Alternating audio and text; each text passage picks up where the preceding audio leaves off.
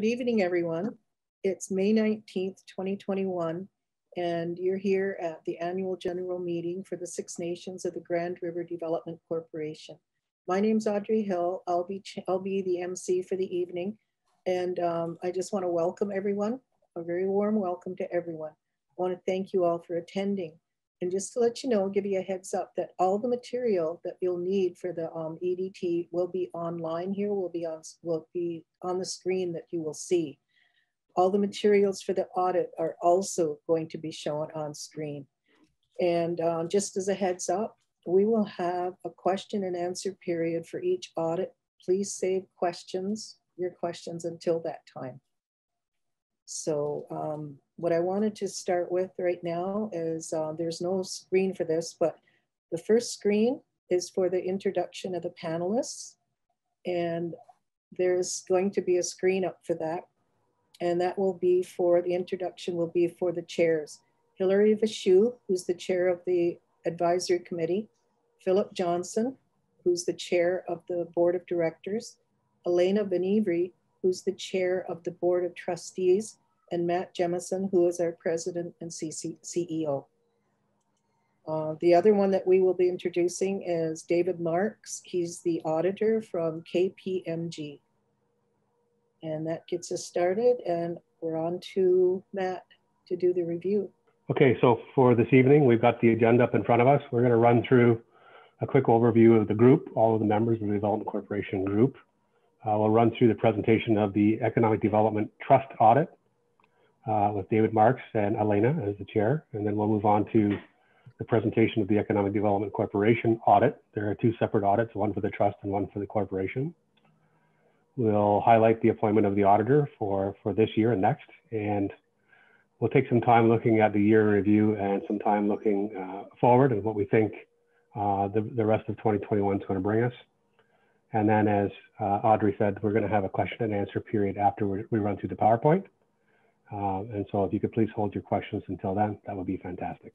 Okay, the Six Nations of the Grand River Development Corporation or Development Group is, it has a structure of 3 separate boards. You can see the names on the top here. Philip Johnson, who's the chair for the board of directors, Justin Porter and Janice Montour. For the board of trustees, we have Elena Benivri, who's our chair, Rachel Martin, Kathy General, Michael Burning, and Andrew Joseph. For the advisory committee, Hilary Vachou is our chair. Members are Reva Bumbry, Erica Martisius, Audrey Hill, and Trina Henhock. And just briefly, the advisory committee is in place to provide oversight of the Six Nations Grand River Development Corporation's Board of Directors and Economic Development Trust. This includes ensuring each entity is acting in a socially responsible manner, which preserves the Six Nations cultural integrity and operates in line with the values and the long-term plan of the community. The board of directors under Philip Johnson oversees the business activities of the Six Nations of the Grand River Development Corporation, including supervision of the president and CEO according to the guiding principles and approved policies. For the board of trustees, Elena Benivri and her group are responsible to determine how surplus funds received from Six Nations of the Grand River Development Corporation's businesses will be invested back into the Six Nations community collectively. And with that, I'll turn the rest back over now to, let's see, what are we doing next? Our next is the audit slide, number 3, and I'm going to turn this over to David Marks now. Thank you, David. Thank you very much, Audrey, and thank you for having me here. Happy to work our way through the couple of audits. The first audit is the Economic Development Trust audit, and so I will walk you through the financial statements. The first slide that we have is the audit opinion, and happy to say if maybe we move to the next slide there, please. Yeah, great. We have issued our audit opinion on the Development Trust. That opinion was issued on April 7th, 2021. It was a clean audit opinion saying that the financial results as presented in the financial statements are fairly presented in accordance with the accounting guidelines for not-for-profit organizations. So if we could then maybe switch over to the financial statements, I'll run you through a couple of the highlights on each of the statements. The statement of financial position. So this is the balance sheet. So this contains all the assets and liabilities of the trust. So you can see, in terms of a financial position, things are all balanced. There is cash in hand, for the trust that will enable it to make any future distributions out to the community, and I'll kind of go through some of the other pieces as we go to the notes. So if you want to scroll down to the next page. Thank you. This is the statement of operations and trustees' equity. You can see that the organization, the trust, received distributions in from the Six Nations Development Corporation and the related entities there of $1.3 million, had a little bit of interest revenue as well, and then expenses that are incurred during the normal course of business to administer the trust. And you can see at the end, any funds, excess of revenues over expenses are then, deemed to be distributions, future distributions that are to the benefit of the trust, the trustees, and the benefit of the community. So all amounts that are available through the trust are then available to be distributed as part of the mandate of the economic trust.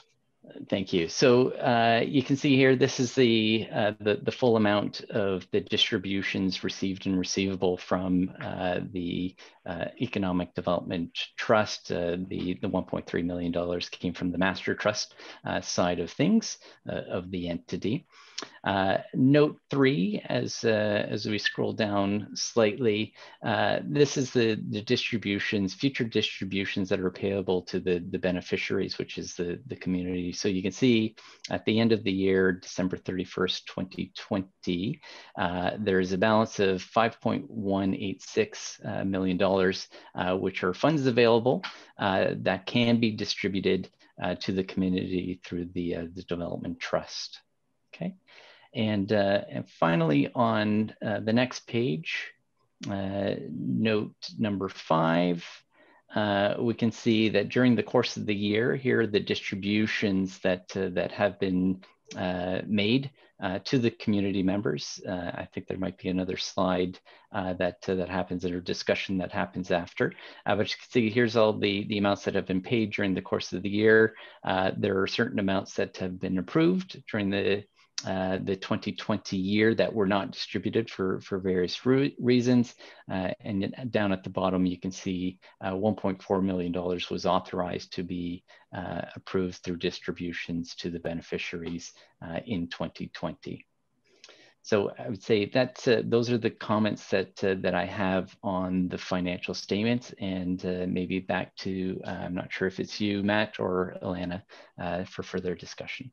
Good evening, everyone. I would also like to take this opportunity to thank, on behalf of the Trust, any community members and local media currently present or watching in the future, as this will be posted, for taking part in our joint AGM. Also to our tireless administration for all of the work that they do to provide the community with resources and assistance in applying for these trust funds. And from me, an enormous amount of gratitude to the trustees, both past and present, for their commitment to ensuring that these dollars are getting back to the community in ways that will benefit our membership currently and in the future. So 2020, as we all know, was a very unusual year in many ways for individuals and organizations alike. So we are pleased to share with you these successful and, despite a worldwide pandemic, completed projects funded in 2020. So as you can see on your screen, we have a list of the 2020 grassroots recipients, 2-row on the Grand, which is a symbolic reenactment of the 2-row wampum. So Those volunteers from this organization usually take an 8 to 10 day trip down the Grand River. This year, it was scaled down significantly due to COVID. So they did require a smaller amount of money this year.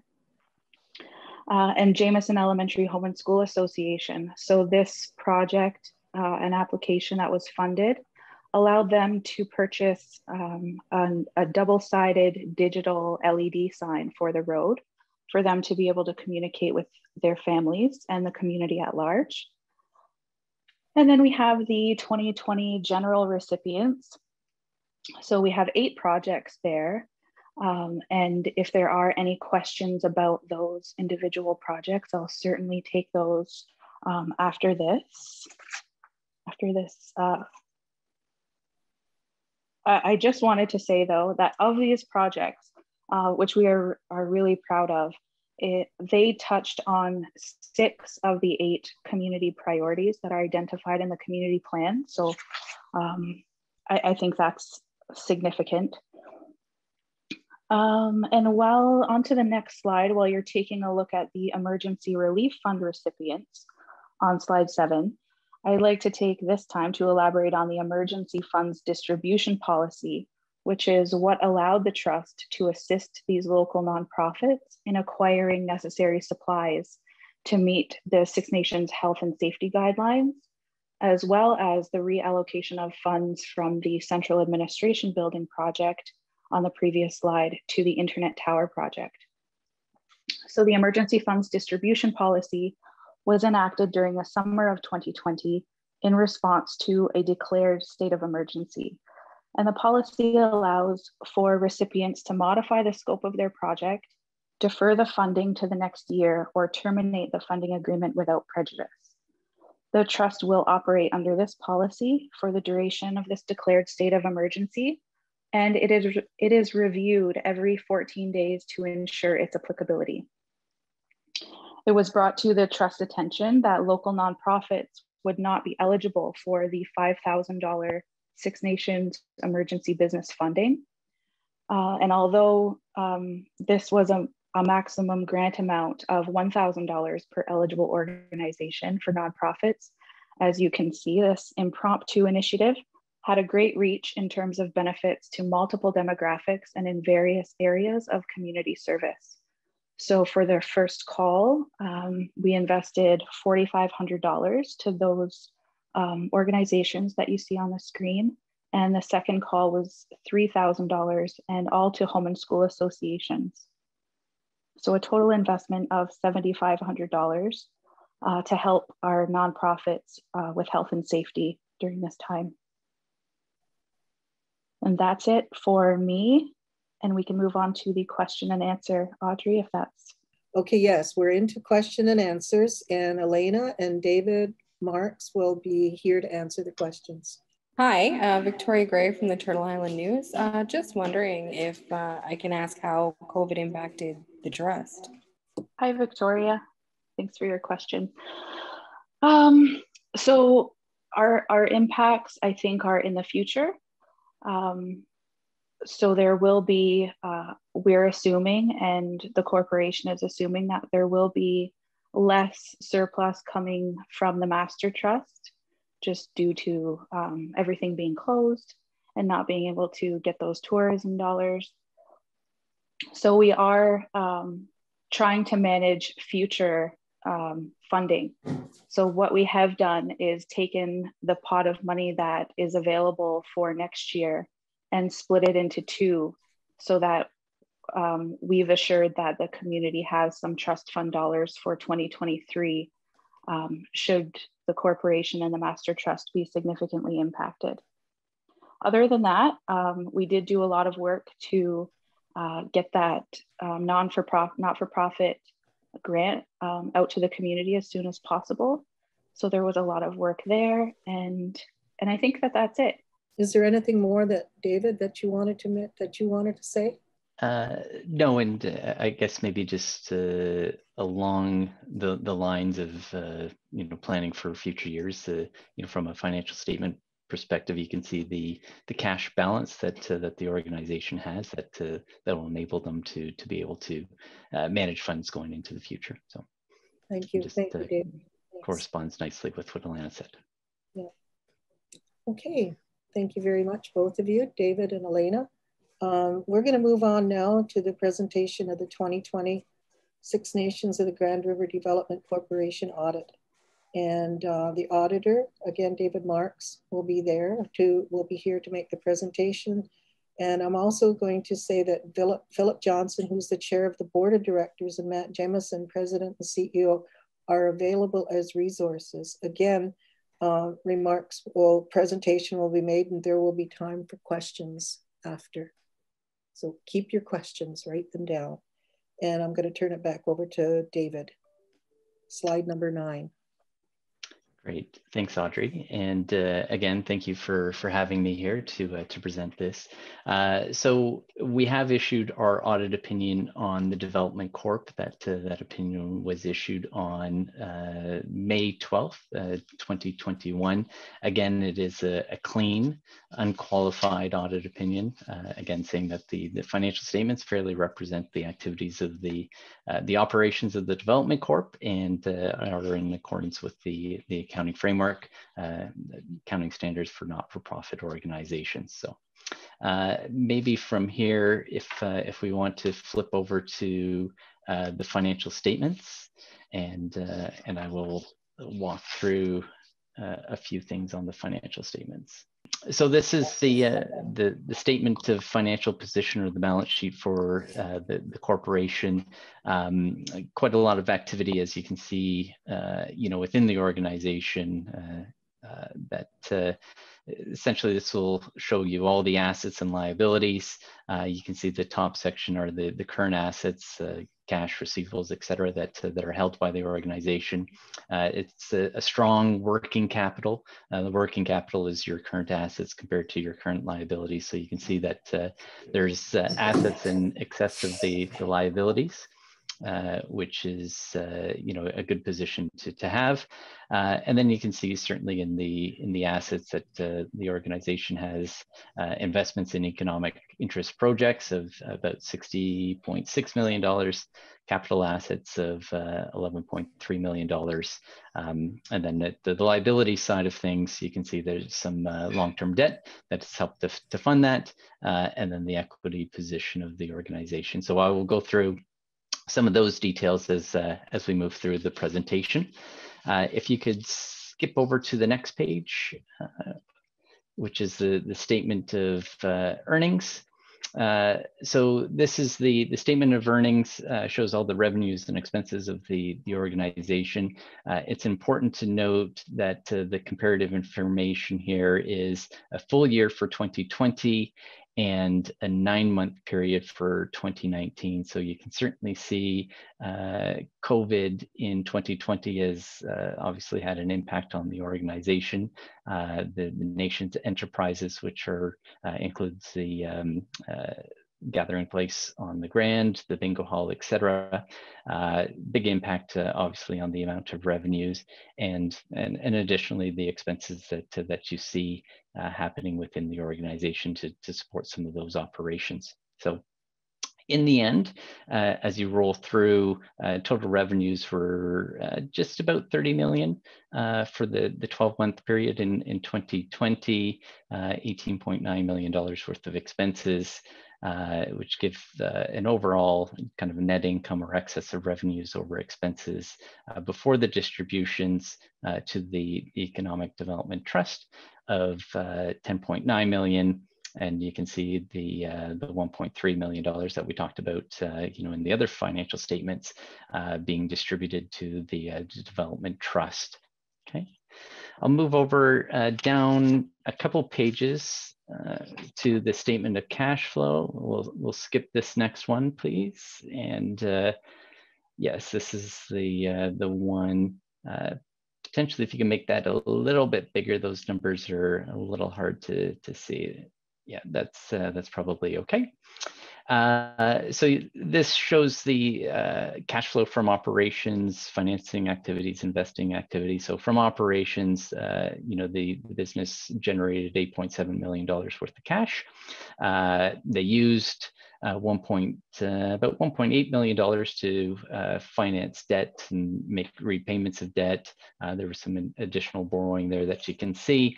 And then they invested, that money into various things, capital assets, other projects, et cetera, that are showing in the investing activities of the cash flow. So overall, cash, slight decrease in cash of $1 million, 1 year over the next. But this is a good statement to see how that money kind of flowed through the organization.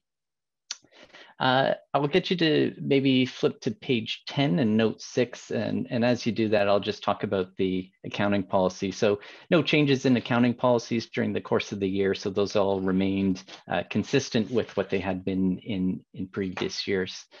As we get to note 6, here's the details of the investments that the Economic Development Corp holds. So you can see down at the bottom, there's the $60.6 million dollars worth of investments that is spent. Some are carried at cost, which is the above section. Others are held as the equity accounted, which is just an accounting method. So you can see all the investments, a couple new ones during the course of the year, 3 Dax Corporation, Oneida Energy LP as well. And then the rest have stayed static, other than the ones that are equity accounted, which you normally see some fluctuations. And you can see in this situation, A6N, incurred some losses. And maybe Roxanne, if we could go down to the next page, you can see some of the, that's it, great. Down in the middle of the page, you can see the A6N joint venture, the revenues and expenses, and the loss that was incurred. And this is the economic interest portion of that entity. So I'm sure there's other commentary that can be had, on that particular investment in the year that they had. But for this point, I'll stop there and move on to page 14, note 12. So down at the bottom of the page, you can see derivative options. You may or may not recall from previous years that, part of one of the agreements that they had with an investment, in order to get some distributions, there were some alternative type of arrangements made, one being these derivative options. So during the course of this year, those have all been settled out, through a refinancing that happened within the project. So, those have been removed from the balance sheet, and a small gain of $62,000 was recognized in the income statement for that. Okay, we'll flip down to the next page on page note 15. Just talk about these note 15 and note 16 conceptually to let you know what they are. These are the amount of funds in note 15 that the organization has used their own equity, so funds and that have come into the organization that have been then utilized to purchase capital assets. So you can see, the organization has purchased $11.3 million worth of capital assets. A portion of that has come from other grants that have been received during the courses of the years, and a small portion that has been funded by a little bit of debt. But of their own equity, about $10.9 million of their own funds have been used to reinvest into the capital assets, projects as the Gathering Place on the Grand, as well as Chiefs Wood Park. Okay. Similarly, for note 16, invested in economic interest projects, you can see that the total investments that the organization has in those projects is $60.6 million. And again, they spent, $22.7 million of the equity that they've achieved on these projects, and the rest of it has been financed by debt. And so as the organization pays debt down, they've invested more in those projects with their own cash. So those are two very important numbers to consider when thinking about the equity of the organization. And then finally, with the equity of the organization, if we move to the next page, the organization has, through the board of directors as well as the advisory committee, approved various restrictions on the remaining equity of the organization. So this is everything else that is left, in the organization in the equity, and they've put it into various buckets, for various reasons. So some that has been put aside to service the debt requirements over the upcoming months. Other amounts that have been put aside for capital projects. I think there's $3.1 million there. There's a post-pandemic relief reserve to help, fund, operations of the corporation, given the uncertainty of $3.1 million. Some other commitments that the organization has made as well. So that's 6.6 or $6.8 million, I think, there, that has been set aside for future purposes. And then the next section down, you can highlight the restricted operating reserve of $1 million, which is also set aside as a contingency reserve, if needed. And the remaining funds are really tied up in working capital, et cetera, for the organization.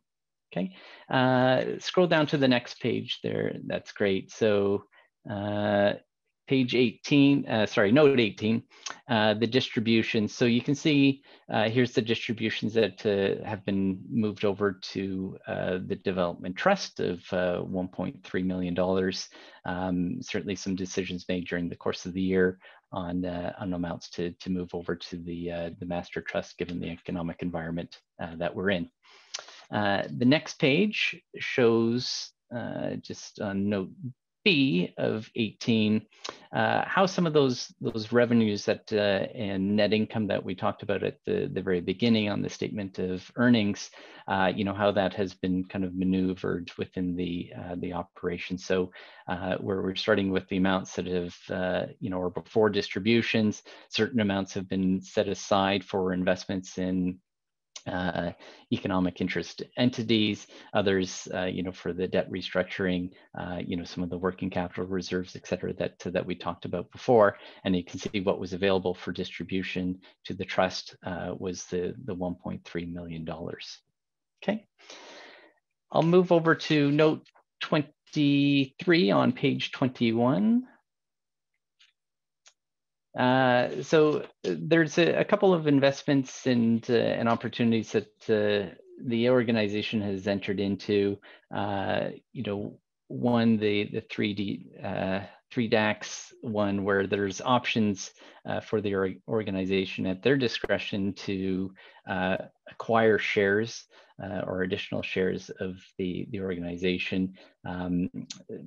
Based on the position there was no value assigned to those at the existence and the issuance of those options. But management does have another several months to decide whether they want to exercise those options or not. And again, that's all with some of the other agreements that the organization has entered into. The second one is a longer term receivable, where the organization has lent money to Thrive, and also has the ability to acquire shares in Thrive at a later point in time, based on their discretion. And, that would be management's decision with the board to determine if that's a viable organization to fully commit to in terms of acquiring the stock. So those have been disclosed in the financial statements, as it's meaningful information as assessing the overall position of the organization and some of the commitments that they have available to them. Last couple of notes on the final page. COVID-19, obviously we know that we're still in this pandemic, and it has wreaked havoc across the world. And so this note just highlights that there's uncertainty that continues to exist, as we're still in the pandemic. And obviously that we've seen that it has affected results in 2020. And, presumably it's going to continue to affect results into 2021. And the amount of that is certainly uncertain at this point in time. Obviously we're hope for the best as we all are. And then finally, the subsequent event note, after year end, the organization had, done another advance to Thrive, which was part of the original agreement that they had the ability to advance the money. So they have done so. And so that is disclosed as well. So with that, maybe I think I throw it back to maybe Phil or Matt for any further discussion. Yeah, perhaps I'll just jump in real quick and just share. One thing that we do every year is something called a management and discussion analysis document. And I'll just hold it up. This is what it looks like. It's a package of materials, and it's available on our website. And the management discussion and analysis document is meant to be read in conjunction with these financial statements because they are fairly complex.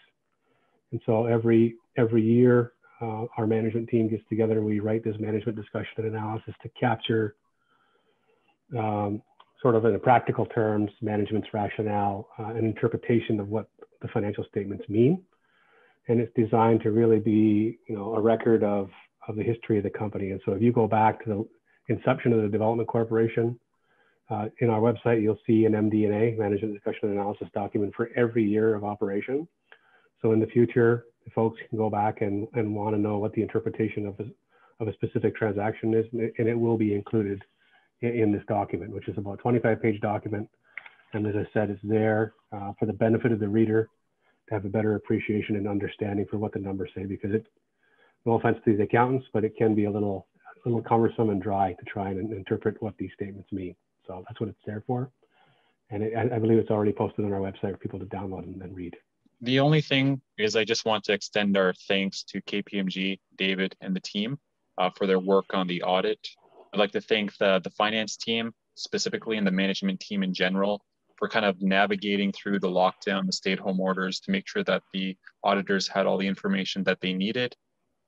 Thanks to the board of directors for their review. And then finally, I'd like to thank Matt and the team for their tireless work in 2020, a very challenging year, as we all know. To make sure that we were still in a decent financial position. So that's all I had to say, Matt. Great, thanks, Phil. And we really appreciate the work of the board as well as the rest of the governance group of Development Corporation. We couldn't do it without the support that we have from you guys, and I really appreciate that. I will just move on to the slide that we're on right now, which is the appointment of auditor.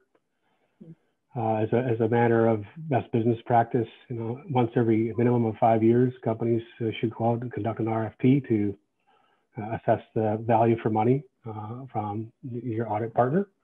And in this past year, we did that. We went from, I think we launched the RFP in June and concluded in August. We had at least 3 submissions from professional auditing firms, and KPMG was selected by the audit committee of the board to represent us for the next few years.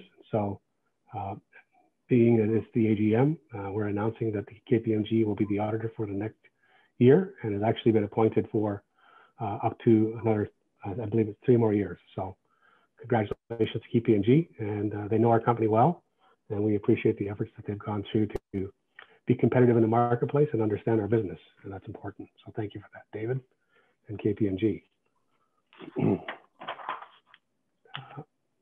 So with that, I'll just move right along, Audrey, into a review of 2021.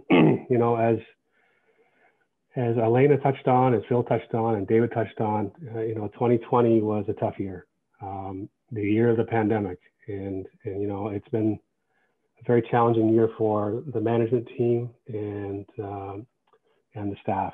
And frankly, the results that we've been able to produce and have the surpluses that we have generated have come through decisive action. We moved quickly and we accessed government programs to help offset some of our operating expenses. But it also had a devastating effect on our operations and our community generally. You know, our labor force went through a 50% reduction in headcount. And you know, with that, with the closure of bingo, you know, the sponsor program didn't get the funding that they typically would every year. The toy bingo program that we would typically run every year didn't get the benefit of those proceeds. So it was a very, very tough year. You know, March 16th, we shut our operations, including bingo, and we did open for a period of time in July of last year until about December, with a 50 people max headcount. And you know, that was okay. I mean, it helped offset some of our fixed expenses. You know, the disappointing thing, I guess, is before the pandemic hit, we were on track to have a record year. Yeah. And, you know, at Six Nations Bingo, and bingo itself has been, you know, has gone through a lot of evolution, and I was so proud of the team there and all that they've done to take that business to where it is today. Certainly the #1 producing bingo operation, I believe, in Canada, and we've gotten there through a dedicated team. And so it was difficult for us to have to pause and put the brakes on that incredible track record of success. You know, as I said, our headcount went from a peak in March from 126 people on our payroll down to 61. And that's painful, and that's people's lives. And you know, it's tough to make those tough decisions, to have to curtail your employee base, you know, and we're hoping that, you know, they're there and in the market when we come back and we reopen, and we're going to look to rehire those people back when we're allowed to do so. Another evolution that happened in 2020 was the Development Corporation sponsored the internet tower construction, and we arranged $1 million in financing from Two Rivers to help fund the capital investment in the internet towers. And I can say that as of today, the construction has started, and we expect those towers to be up by the end of June and providing an enhanced service to 95% of our community members, which is a good thing. The United Energy Storage Project, which is a large battery storage facility that we're proposing, has gone through and completed the community outreach at the end of 2020. And we're off to a good start in 2021 with that project. DEI is an acronym for Direct Economic Impact, which is a key measure for our management team and our board. And really what that is a way for us to look at a metric that you know, enables us to assess our overall performance as a company. So direct economic impact, you know, is distilled from surplus profits. It's distilled from the amount of payroll we put in the community. It's distilled from transfer payments to the bingo sponsors, as well as the council. And our targeted goal for 2020 was 39 million. And the reality was, after COVID hit, the number came in at 25 million. So you can see devastating impact in terms of our overarching goal of direct economic impact. But nonetheless, we're focused on the long-term goal, our Autonomy 150 objective as a company. And we believe that once we get through this pandemic, we will, in fact, get back on track to achieve that goal. And lastly, for 2020, you know, the Development Corporation was once again recognized as one of Canada's best managed companies. We're very proud of that. This is our 3rd year in a row. And I have to say, there's no way that we could have accomplished this goal if it wasn't for the dedicated support of all of our staff, our management team, all the way down to our frontline employees who've stuck through this, through layoffs and restarts and layoffs. And you know, it's been a tough year, and extremely proud and thankful to have the team that we've got. And I appreciate all the support that they've given me and the management team. And I look forward to many, many prosperous years in the future. So with that, I'll skip into a forward sort of looking perspective, what we think is going to happen in 2021. And we're already, geez, almost halfway through the year already. It's scary how fast time flies. But, you know, as David talked about in our statements, we have set aside $3.1 million in something we call the post-pandemic relief reserve. And that $3 million is set aside to get us through and weather the storm for the balance of 2020. You know, right now we continually burn cash on a monthly basis because we don't have revenue sources to offset our fixed obligation. We can't continue on that path. And so we had to set aside funds from 2020 to get us through 2021. We're hopeful, fingers crossed, with, you know, vaccines rolling out and case counts going down, that we'll be able to shortly reopen bingo and our other on-reserve operations.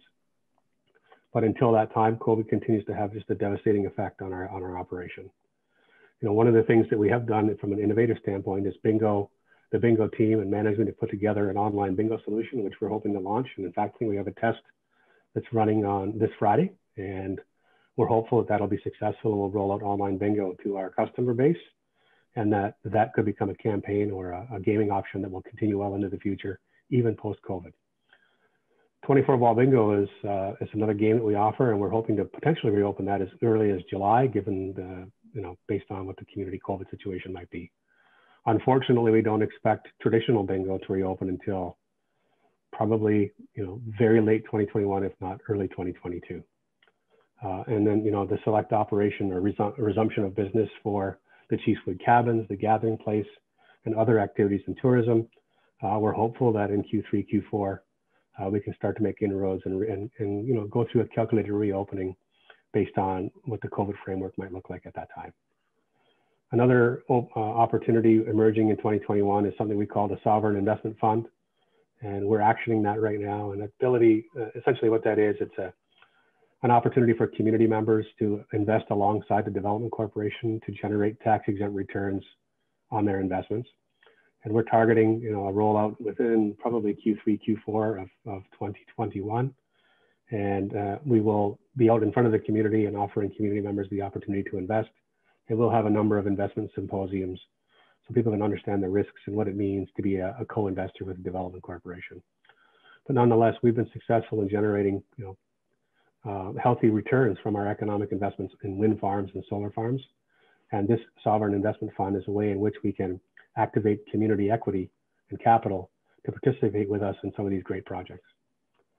The next one is the internet towers. I already mentioned we're on track to have those deployed and operational by probably you know, end of June, mid-July at the latest. And we will achieve that 95% community coverage, which we'll be very proud of. And we know it's really needed right now. And then, as I mentioned already, the United Energy Storage Project is something that, you know, we're gaining momentum on. And in fact, today I was involved in a presentation with the Minister of Infrastructure from Canada, as well as the CEO from the Canada Infrastructure Bank, around the Canada Infrastructure Bank's commitment to invest up to $170 million of debt financing into the United Energy Storage Project, which will be a game changer in the energy market in Ontario. And in fact, for us, it's a good development, because as a renewable energy developer and investor, we see firsthand how much energy gets curtailed, or in other words, generated and not used, because we don't have a capability to harness this power. The United Energy Storage Facility will become the catalyst to harness energy, store it, and put it back into the grid when we need it, as opposed to it being sold off to the United States at a loss, or just, you know, purely wasted. And as I briefly mentioned, Autonomy 150 really is the focal point for us as a group. Autonomy 150 is the target to generate $150 million of direct economic impact every year. And we had targeted the year 2025 to meet that goal. Of course, COVID has had a devastating setback. So we're going to revisit, reevaluate whether or not 2025 is realistic. But I can tell you, we're not deviating from the Autonomy 150 goal. That goal is in my mind set in stone. It's just a matter of timing and how we can best achieve that without over leveraging ourselves or taking on the undue risks. So I think from a forward-looking perspective, once we emerge from this pandemic, we've gone through some tough times. We've pivoted a lot of our business. It's caused us to pause and look at how we do things, be more innovative, embrace opportunities. And you know, I think we are ultimately a leaner and more focused company as a result of this pivot. It's painful, but we're very optimistic as we emerge from this pandemic to get right back to business and continue to produce the results of why we were created. So with that, I will pause there, Audrey, and turn it back to you. Thank you. Thank you very much for the audit presentation, as well as the capsule of how COVID impacted on us. But just like the resilient and adaptive people we are, and hardworking, you know, you showed where we're still moving. We're not, you know, nobody's sitting this one out. We're still moving. And thank you very much for that overview. So I'm going to turn it over now to a question and answer period to Matt. Philip Johnson and David Marks regarding the presentation of the 2020 audit. Hi, so I was wondering, why did you enter into a loan agreement with Brant County, and have they paid that back yet? Yeah, I can answer that. So we entered into a loan agreement with Brant County for $193,500. And the reason we did that is because the development in the Brant Business Park, the Adidas distribution facility, had development plans to include a rooftop solar project on the roof. And we had and still have a relationship with Brant County to collaborate on renewable energy assets in the county. And the way that the program rules work for the IESO, which is the Independent Electricity System Operator, once a contract is generated, the holder of that contract can't sell or transfer any rights for a period of 5 years. And original agreement with Brant County was that we would have an opportunity to participate in equity, in other words, in ownership of those assets. But because of the contractual limitations with that contract, we had to create a mechanism which mimicked our equity ownership. And so we did that through a convertible loan. The $193,500 loan, as I said, it's convertible into equity after that 5-year period where the contract limitation expires. And in the short term, they pay us, and they are paying us, I believe it's 9.13% interest on that note, which would be the equivalent of a return we would have generated if we were otherwise an investor directly in the project. So effectively what we've done is we've found a workaround to the contract limitation. And it's not because Brant County needed the money. It's about them fulfilling their obligation to us as a partner and making way for us to participate in an equity-like position and ultimately in an equity position after the 5-year term. Right, thank you. So another question, who or what is Thrive, and why make an investment in that?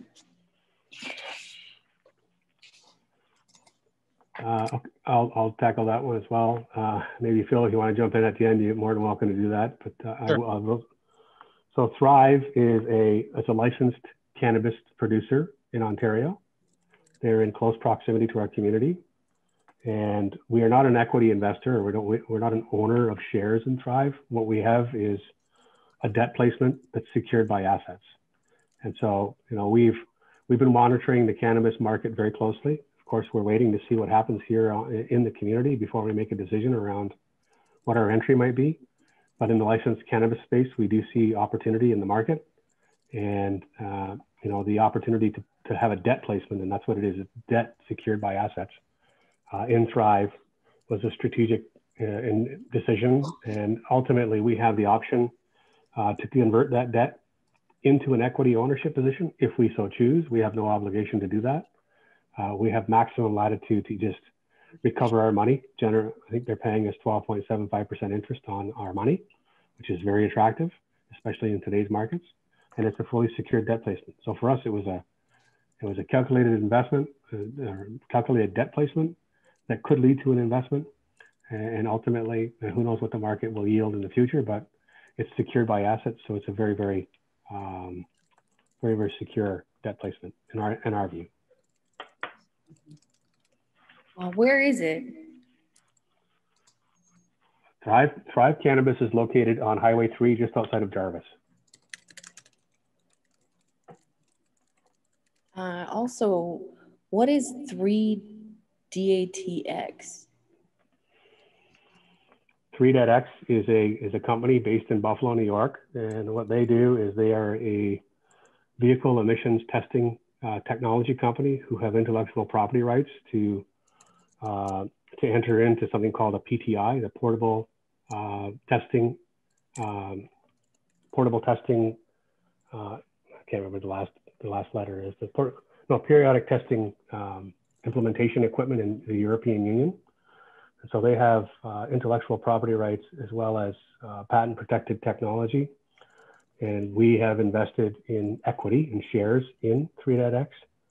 And they are the front runner in the placement of vehicle emissions control testing in the European Union. And that market opportunity is spreading now into South America, and ultimately it will reemerge in North America.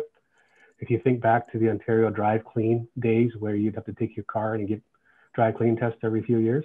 Mm. This is a similar technology, only it's a portable technology where you don't require, you know, a whole facility. There's actually like the size of a briefcase. You could take this technology anywhere and run vehicle diagnostics and emissions control testing.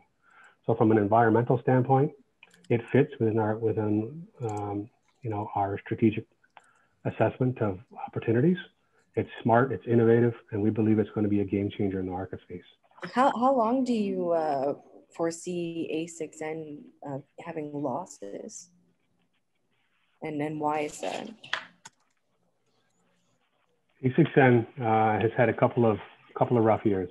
You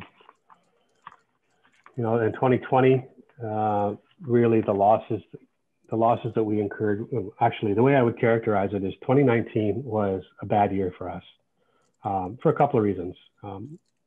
One of which, you know, we went through a very tough protest on the Niagara reinforcement line that delayed our capability of getting the project done, ran up our costs, and ultimately triggered a loss in the operation. But we ultimately finished the contract and we got the job done.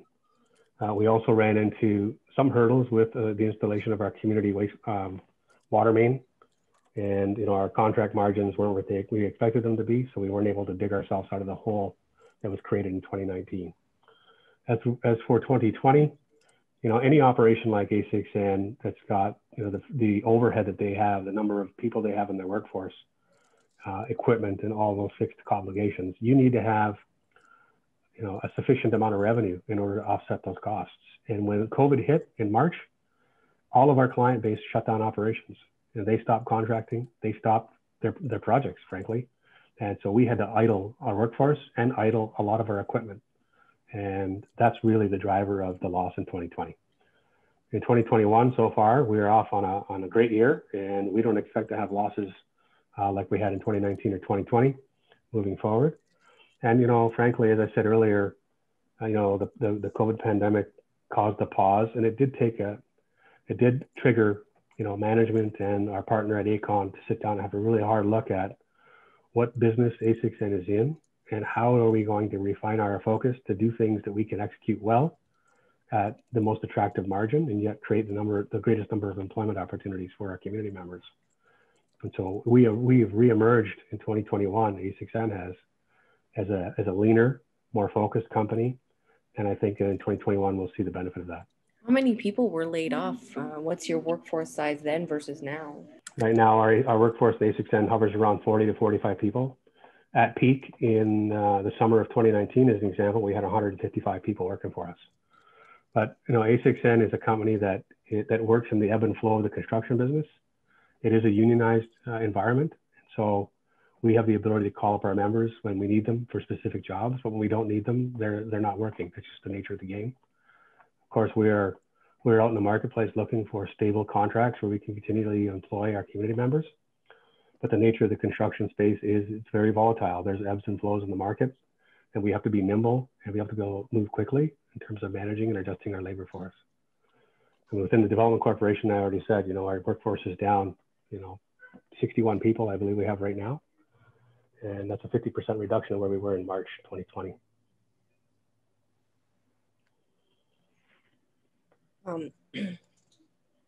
So also wondering, in 2020, your board of directors had a savings of almost $20,000, where your advisory committee's expenses went up almost $8,000. Is there a reason for that? I have to go look at the statements. I assume you're looking on page 20. Yeah.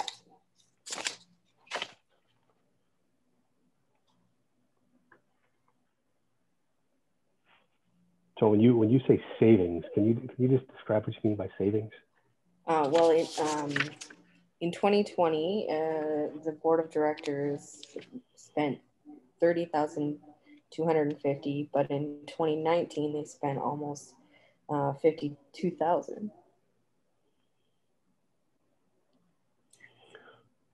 At the same time, your advisory committee in 2020 spent $37,000, $1,600, but in 2019 they only spent $29,000. The one thing that we need to consider is 2019 numbers that are reflected on this schedule are 9 months of expenses versus the 2020 numbers of 12 months. So that might account for some of the difference that you're talking about. But I see as I scan, you know, the honor area is increased in it was fairly high in 2019 versus 2020 for the board as an example. And you know, the board, we need to meet as frequently as we need to based on the dynamics of the business. So there is volatility in board honor area as we navigate the activities of the company. You know, for anything more precise than that, I'd have to spend some time looking at the actual expenses to give you more of an in-depth assessment of that. I don't know, David or Phil, if you had anything you want to add. The only thing that, sorry. Just wondering, like, why one went up and one went down? Both governance bodies perform different functions, right? So the board of directors, their function in the overall company is to look at performance. So how are our investments performing? What are the investment decisions? The level of focus and complexity is different than what the advisory committee does. The advisory committee looks at things of conformance. Are the activities of the company conforming with the best interest of the community? The workload, there may be an imbalance in the workload. There may be other things happening, whether it's policy reviews and other activities that are taking place based on the mandate of that particular governance group that might warrant additional expense. Would it possibly be that you didn't have a full board of directors that year?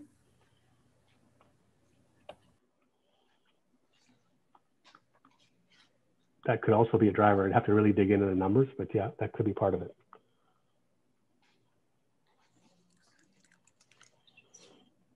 I'm just wondering, as I go through this later tonight, who's going to be available for questions tomorrow? I believe we have Alicia on the call. Alicia will be available to take any questions. You can send an email to the list provided on the slideshow, and Alicia will receive your questions and turn around a response in short order.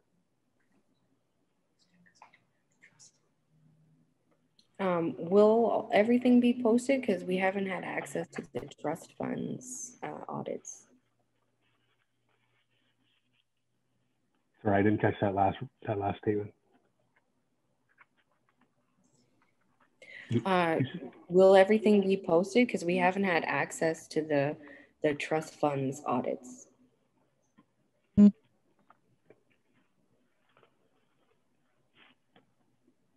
Yeah, my understanding is it'll be posted on our website or on the trust website. Sorry, just to jump in, if it's the Economic Development Trust financial statements, it has been posted on both the SNGRDC website as well as the EDT website. Victoria, I can email it to you if you haven't found it though. It will be greatly appreciated. Thank you. Yeah, I'll do that right now. Are there any other questions? Anything out there for Matt or Philip or David? I'll just say a reminder, the MD&A that I talked about is also going to be made available on the website, and I think it's there now. So please take your time, go through it. And if there are questions, the email contact info is there. We'd be happy to answer the questions. And I appreciate the support from everybody on the call. And thanks again to the governance group, Audrey, for the MC role. And we appreciate your help, and a shout out to my staff for all the hard work that they put through, they put in every year. Yep. Yeah. All right, with this, and then thank you, Matt, for that. We'll close everything, and we'll just say thank you again to everyone. Matt said it all. He's, you know, thanked every one of us. And I really want to say thank you to all the people that attended and expressed interest in what we're doing. I think it's very important for people to have questions and look through the material and know what's going on in your community with your community money, and also with the community itself being developed. Okay, so thank you everyone tonight.